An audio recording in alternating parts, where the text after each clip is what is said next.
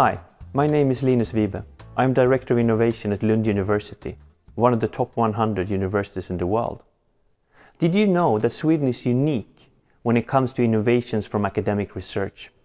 In Sweden, we have something called the professor's privilege. That means that you, as a researcher, you have the full commercial rights to all the research that you've been conducting. That would not be the case if you were doing it in the US, Japan, UK, Germany, or basically any other place in the world. In addition to the fact that you hold the commercial rights, we are there to help you. I think that is quite a unique opportunity, but I also think it's a responsibility on you. What do you think?